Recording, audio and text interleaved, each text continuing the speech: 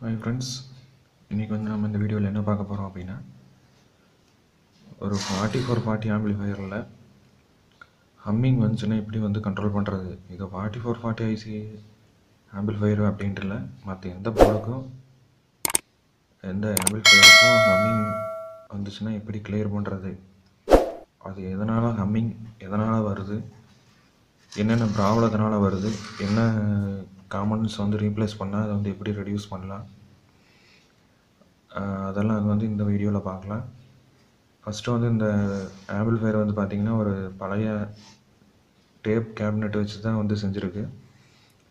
Front பேனலில் இது வந்து ஒரு மைக்கா சீட்டு வச்சு அந்த கேசட் போடுற இடத்த வந்து க்ளோஸ் பண்ணியிருக்கு. இதில் வந்து பார்த்திங்கன்னா base volume, left base, right base, அப்புறம் வந்து பார்த்திங்கன்னா triple, left triple, right triple. இது வந்து பார்த்திங்கன்னா யூஎஸ்பி ப்ளூடூத் போர்டு, பென் ட்ரைவும் போட்டுக்கலாம், ஆக்ஸு,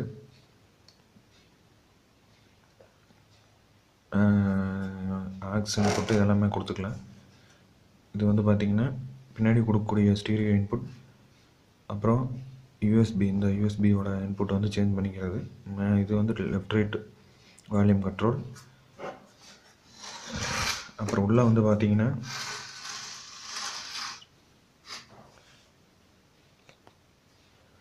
ட்ரான்ஸ்ஃபார்மர் வந்து பார்த்திங்கன்னா 12012 வந்து 5 amps போட்டிருக்கு. அது வந்து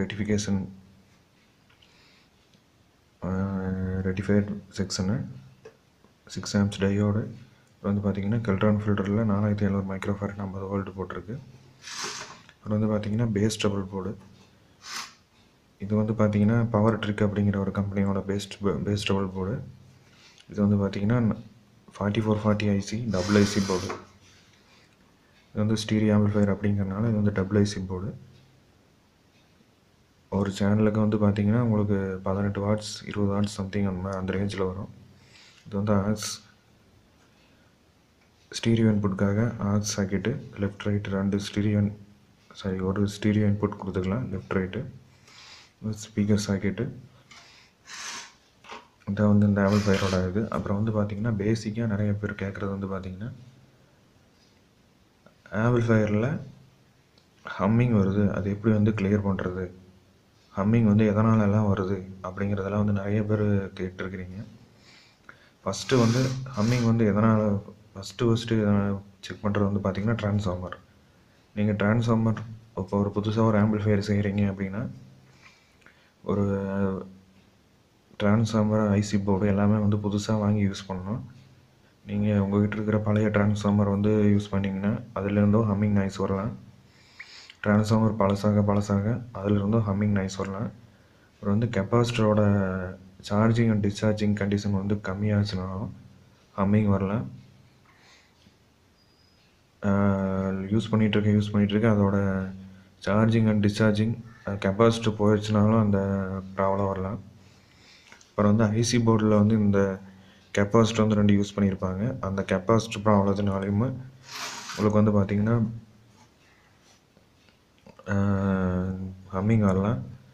இங்கேருந்து பவர் சப்ளைலேருந்து உங்களுக்கு ஐசி போர்டுக்கு வந்து ப்ராப்பரான கிரவுண்ட் லைன் வந்து கொடுக்கணும்.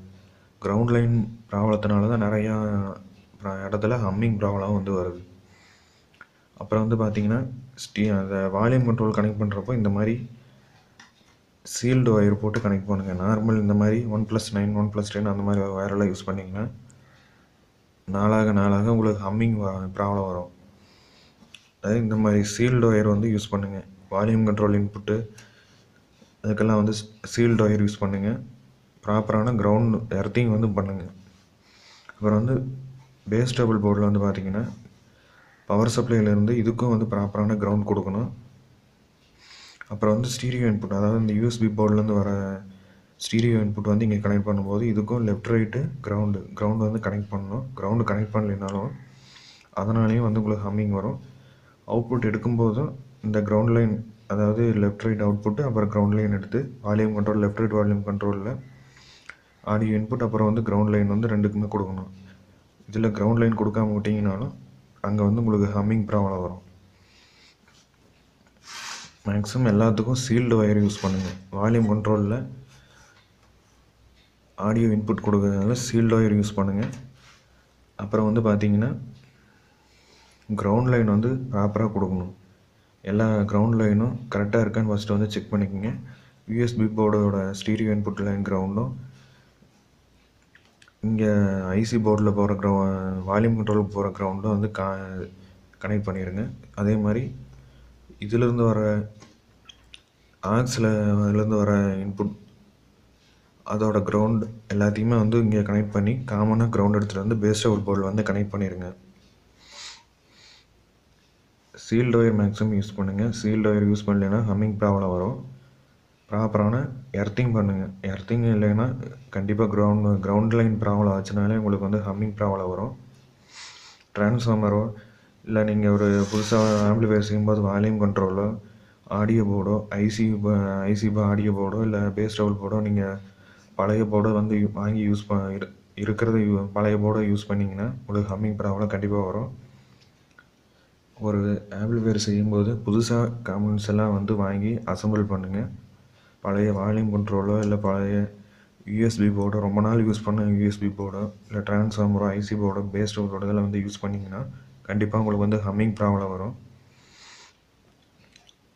ஒயரு சீல்டு ஒயர் யூஸ் பண்ணுங்கள்.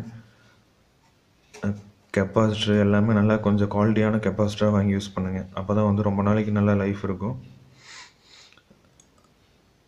கெப்பாசிட்டர் வந்து சார்ஜிங் அண்ட் டிஸ்சார்ஜிங் கண்டிஷனில் வந்து ப்ராப்ளம் இருந்துச்சுனாலும் உங்களுக்கு ஹம்மிங் ப்ராப்ளம் வரும். ஒரு புதுசாக ஒரு ஆம்பிளிஃபையர் செய்கிறீங்கன்னா ஃபுல்லாக சவுண்டு வச்சிங்கனாலும் ஆம்பிளிஃபையர் ஆனில் இருக்கா இல்லையா அப்படிங்கிற ஒரு டவுட்டு உங்களுக்கு இருங்க. அந்த மாதிரி சைலண்ட்டாக ஆம்பிளிஃபையர் வந்து வேலை செய்யணும். அந்த மாதிரி இருந்தால் தான் வந்து உங்களுக்கு ஆடியோ கிளியரன்ஸாக நல்லா நீட்டாக இருக்கும். புதுசாக நீங்கள் ஆம்பிளிஃபையர் செய்யும்போது வால்யூம் கண்ட்ரோல் எல்லாமே பழைய இதெல்லாம் யூஸ் பண்ணாதீங்க. புதுசாக வால்யூம் கண்ட்ரோல் வந்து பார்த்தீங்கன்னா பேஸ் டபுளுக்கு வந்து 100K யூஸ் பண்ணுங்கள். மற்ற லெஃப்ட் ரைட் வால்யூமுக்கு வந்து 47K யூஸ் பண்ணுங்கள். அப்போ தான் வந்து ஆடியோ ஃபுல் சவுண்ட் வச்சிங்கனாலும் வாய்ஸ் நல்லா ஆடியோ சவுண்ட் குவாலிட்டி வந்து நல்லாயிருக்கும்.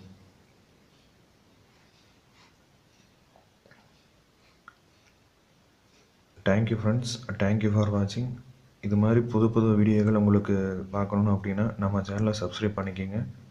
கூடவே அந்த பெல் சிம்பிளையும் ப்ரெஸ் பண்ணிட்டீங்கன்னா நாங்கள் போடக்கூடிய புது வீடியோக்கள் உங்களுக்கு உடனுக்குடன் அப்டேட்டாக கிடைக்கும். இந்த வீடியோ உங்களுக்கு பிடிச்சிருந்துச்சுன்னா லைக் பண்ணுங்கள், ஷேர் பண்ணுங்கள், கமெண்ட் பண்ணுங்கள்.